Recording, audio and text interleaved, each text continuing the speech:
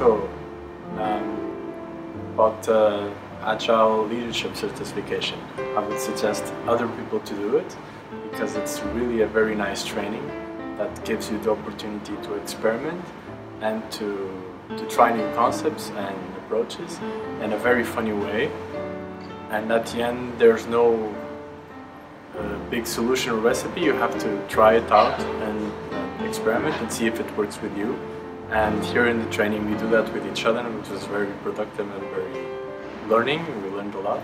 And I hope you had fun at it like we did. And it was really a very powerful training because it gives us the tools and the experience to try new things. And we have a whole book of things now to try and to see if we can actually use it in our daily lives. So thank you.